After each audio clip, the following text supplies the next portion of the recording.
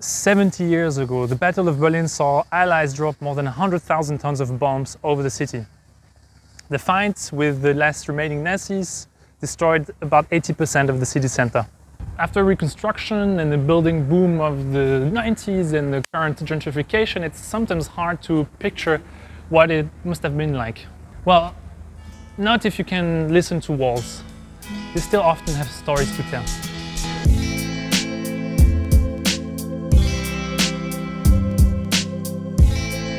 Still today, you can see battle scars on buildings and public monuments, especially in East Berlin. Walk along the S-Bahn viaduct between Friedrichstraße and Heikische Markt. You will see plenty of chipped bricks and holes and marks there. You can really read the events of the battle on the walls, like here, for example, in this window, one could really easily imagine that a soldier took cover and the opposite troops had to concentrate fire there.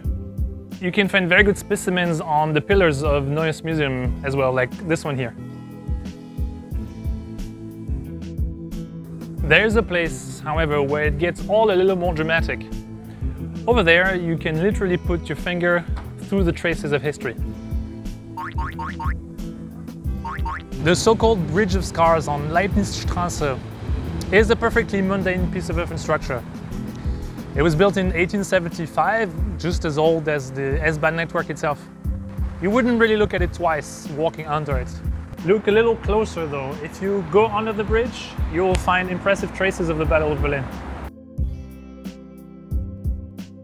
Okay, I didn't expect this when doing my research. I thought you would be able to only put a finger through it, but you can actually put your whole arm. Crazy. Think about the size of the bullets that went through this pillar. I don't want to be the guy that was just behind here taking cover. Yeah, it gets even more interesting. We can play Sherlock Holmes here and we can guess where it went after the hole. There's this mark here, so maybe it bounced off this pillar to then finish on the wall here. Amazing.